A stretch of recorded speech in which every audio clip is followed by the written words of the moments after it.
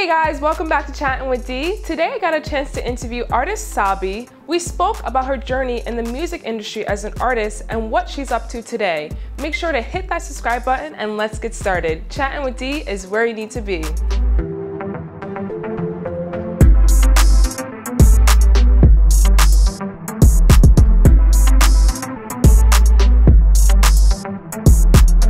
Hi Sabi, thank you so much for coming onto my show. How are you doing today?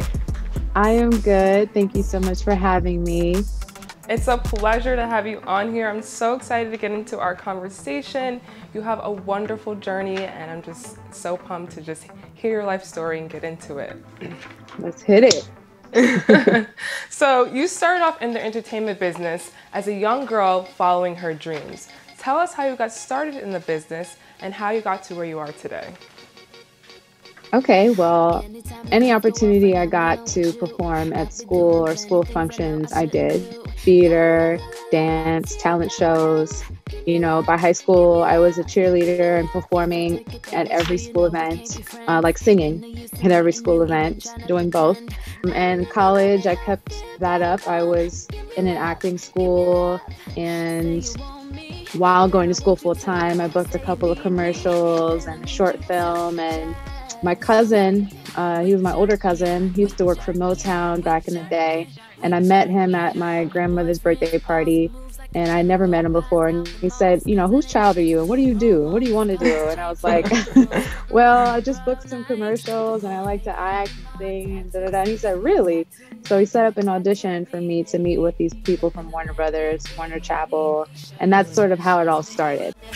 I rocks the beat, I rocks the beat, I rocks the beat, cause the beat goes bang, bang, bang, bang. I rocks the beat, I rocks the beat, I rocks the beat, I rocks the beat, I rocks the beat, cause the beat goes bang, bang, bang, bang, bang. I rocks the beat, I rocks the beat. Yeah, I'm sweating out for y'all. That's for now for y'all. Miss Sabi, you're the fan. She's just fan of me. I'm officially a fan. Sabi, how'd you feel about your first rehearsal, man? It's a bang. And I'm stuck with TV right now. Oh no, we already got you. Like I've been filming the whole. I felt great. It was a lot of fun, a lot of hard work, and I love it. And I can't wait for it. Cut and roll the credits.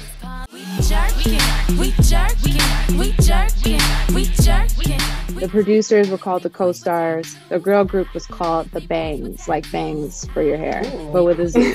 Yeah. It was me and one other girl, Ella Ann. And this was around the time of YouTube just starting it to explode and be in everyone's awareness. And we put out a video. The producers, you know, helped us put together a video, and we had 1 million views out of nowhere. And next thing you know, we're doing showcases for record labels. And so, you know, Def Jam, Warner Brothers, and we ended up going with Warner Brothers. And that was sort of the beginning of our thing. We performed in every club, nook and cranny in California. I'm a reject, I'm a reject, I'm a reject, I'm a reject. Just dipping, just dipping, just dipping. You said you guys have only been a group for about 2 months. How did y'all meet? Well, it's a funny situation. We're both on a writing team and we met and we kind of had some difficulties, but you know, we worked through it and now we're just close friends in a group together. We just matched, you know, seemed like the yin and yang. What's the next goal for you girls? Our next songs, I mean, we're just making music and having fun, and we're putting out song after song. So, I mean, right now we're with the We Jerkin', but our next song will be coming soon. So. Up in that Lamborghini, like shorty, you was fresh as me. We jerkin', we jerkin'. I love it. 6 months into our record deal, we had all these shows lined up. Ella Ann was injured in a gang-related incident that, you know, she was involved with a man who was involved with that sort of trajectory. And so it was very intense and serious. She survived. She's still around to this day.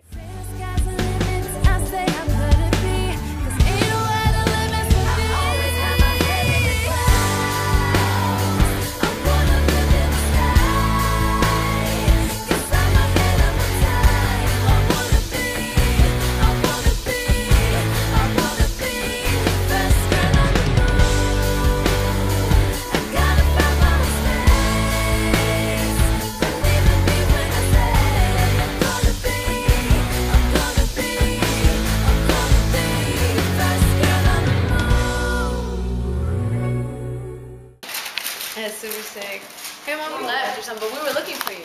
Okay, She's doing a whole rock scene. Yeah. It definitely changed the trajectory of everybody's life and the course of where we were going. While she was, incapacitated, we had all these shows lined up. Singer. So I started rapping, singing, and dancing in these shows.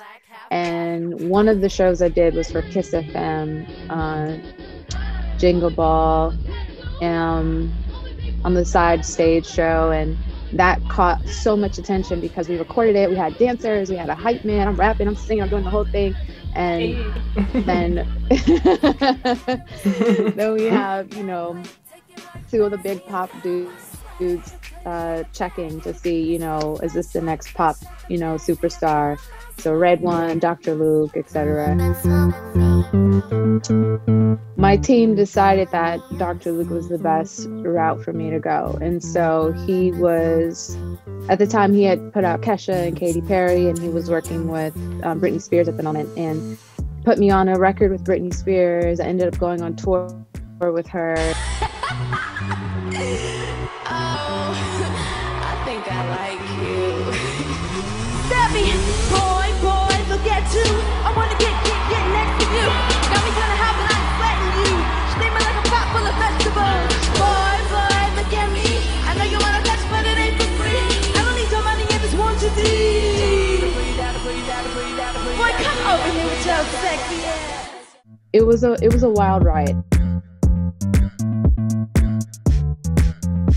I mean, I ended up getting on a record that with a band called Cobra Starship that went platinum in a whole bunch of places, and that opened the door to so many television performances and world travel. We put out a couple other records, one called Wild Heart, one called Where They Do That At.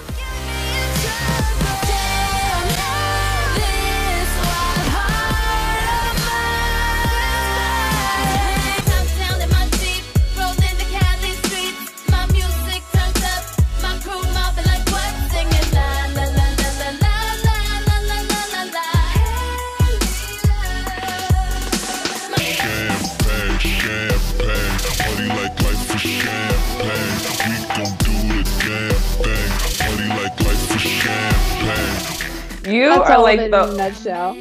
That is like, okay, blown away. So you're like the OG in this game. Like, you have been here since the beginning, and it came from a connection within your family to be able to get to where you are today. It's so inspiring that you were also able to just take all your talents and keep pushing forward. It's just so exciting to hear your journey and really just see where you are today. Thank you. Yeah, I think I still feel like the journey is in some ways still just beginning. We can just pretend tonight. So the collaboration you did with Cobra Starship, You Make Me Feel, let me tell you, that song is still bumping to me till this day. And it's so, like, when I was a little girl, I used to attend camp, and that was the anthem for our summer. So it's so great. It just shows like how music can bring us together no matter what. And so I want to know how what that collaboration was like for you, and did you think that it would make an impact years later? So I have a good friend, Julie Pilot, and she worked for Kiss FM and interacted with a lot of artists on a day-to-day basis. And Gabe Saporta of Cobra Starship reached out to her looking for a vocalist on the track. And apparently he wanted to work in the past when I was in the girl group, but we could never make it happen. So this was divine timing because, I was gonna say that. It was the right time because I was on this solo trajectory and now being groomed to do this new female pop thing. And they sent me the record, and I was like, I heard it for the first time, the demo of it, in my first apartment with no furniture. And I remember literally dancing to it in the place, like, oh my God, this is so crazy. It's such a smash, because the energy was so vibrant. The energy was so like big and fun. And I immediately knew I wanted to be a part of it. But yeah, it was definitely fun, and we got to perform all over the place. That opened up international travel for me. I performed in Japan like a million times because of this record, and I got paid like money that I was like, oh my God, I didn't know you could get paid to like, you know, this much to sing a song. Like, you know, it was just like, it definitely shifted my life again. So, and I had no idea that it would be what it is. It sounds like it came within divine timing, like we said before, and without any expectations. Because I feel like when you go into things with expectations, it never amounts to what you expect it to be. So that is so awesome that you were able to connect with them like that and just feel free and do your own thing and them do their own thing. And now years later, it's still a hit. So that is awesome. I know. I still hear it. It's so weird to like go into the grocery store and hear it.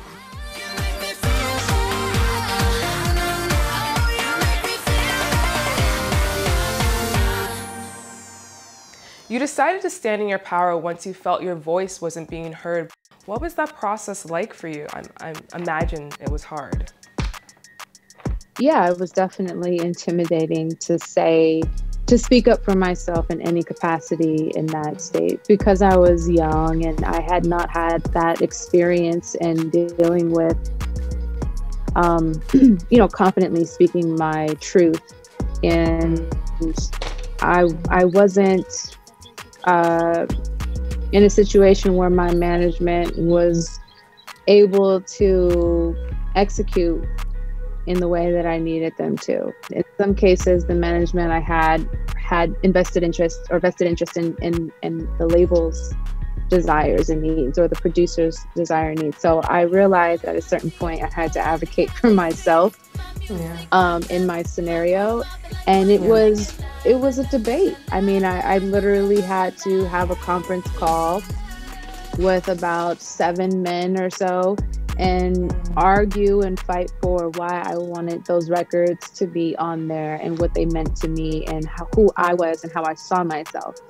And, you know, we went back and forth, and I still had to compromise. I still had to take half of the records that they thought should be on there, maybe because, you know, financially they already paid for them, and then half of the records that I wanted. And I still had to agree to perform in a music video for a single that they felt should be the next single. And, you know, it was very interesting time. It's one of those times where I felt still like I had no control really over anything. And I'm glad that I definitely fought for what I was able to get. But the ultimate thing was just saying like, I need to go my own way. Yeah. And I admire you for that, being a woman and standing up to all these executives, men at that, and being young and just knowing that like you want your truth to be told and you want your voice to be heard and you don't want people to dictate what direction you're going within your career. That's really admirable, and you took your power back, and that's awesome. Thank you. So yeah, that's amazing. And also at a time when artists weren't doing things like that. They were just going with what the label had to say, and that's what it was. So that's amazing.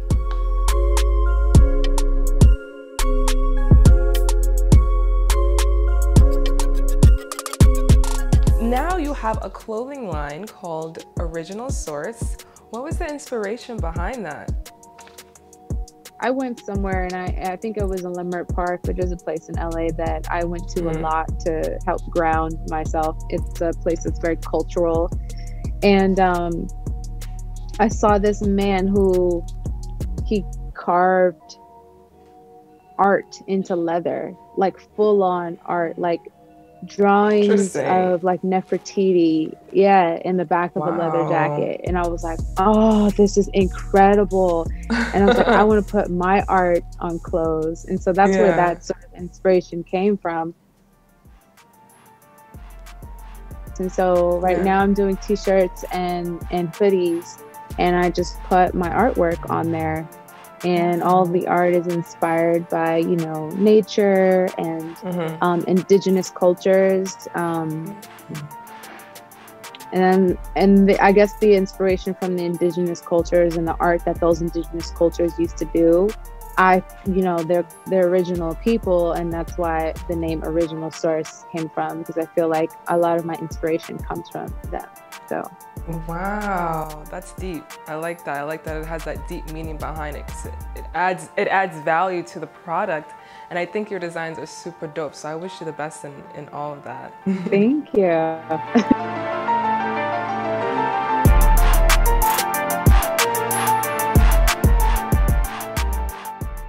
So now you have your own show on Apple Music Radio called Easy Hits with Sabi. What can one expect when they tune in?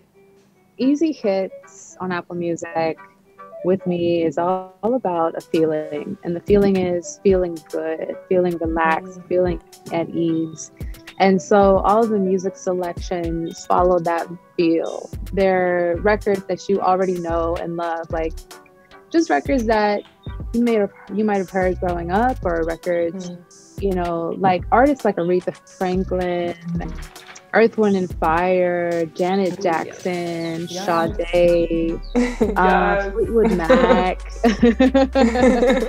Phil Collins. It's just a lot of like those classic feeling sounding records. Gloria Estefan, and it all just feels good. Yeah, it's nice and easy. That's what it's called. And it's Monday through Friday, 7 a.m. PST.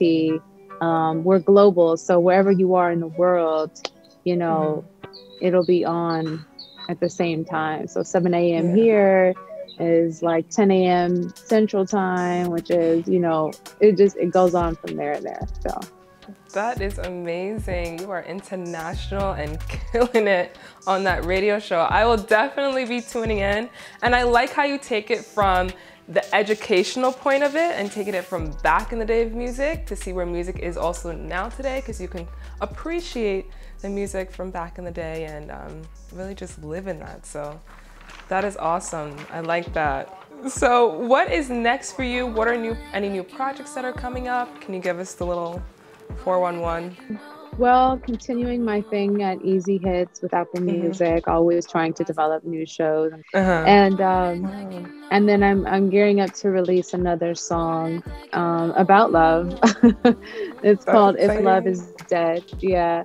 And so, you know, I get to just release music whenever I feel like it. There's no pressure, there's no structure. It's just like, here's what I felt, and now it's here. Yeah, so I'll be dropping music here and there, and I'll be, you know, continuously making new designs for Original Source. There's some other things in the works. What up? This is Sabi from Issa. I had a great time with production. This is my first film, so check out some of my scenes. I'm sorry. Totally cut your line off. I was like, yeah. Well, thank you for sharing that, and I'm excited to see all the new products you have coming up, and I'll definitely be tuning in to Easy Hits with Sabi. Thank you. What advice can you give to someone trying to make it in the entertainment business as an artist? You are really the master of your own ship. And right now, content is king. So identifying that special thing, that thing that makes you you, that thing that makes you unique, and blocking out all the stuff of like, oh, this is what everybody's doing, this is what everyone is into. Identify that thing that is you, own it, honor it, stick to it, and just create based off of that endlessly. Right now, there's so many ways to reach people. You can just create forever, develop yourself, develop your own fan base, and, you know, people come to you when you are already moving and in the mix, and you're already showing that you are putting in the work yourself to figure it out. So figure out who you are, honor who you are, show who you are, and continue to move forward until everyone sees the picture and wants to help. Yes, yes, yes, yes, 1,000 times over. Thank you so much for coming on to my show. It has been such a pleasure interviewing you and getting to talk about your journey. And thank you just for being so open and vulnerable about your experiences. Like, you are a powerhouse, keep killing it. And, you know, you have support from us on this side. So thank you again. Thank you so much. Thank you. It was my pleasure. Yay. Okay.